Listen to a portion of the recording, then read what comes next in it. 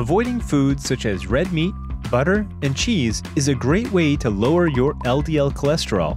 But did you know that increasing the fiber in your diet is just as important? Fiber binds to cholesterol and helps remove it from your body. Fiber also promotes lower blood sugar and weight loss. The average American eats only 16 grams of fiber a day.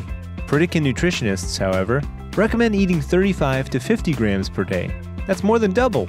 The key to reaching that goal is to eat more high-fiber fruits, vegetables, whole grains, and beans. It can be challenging, though, to make this change on your own.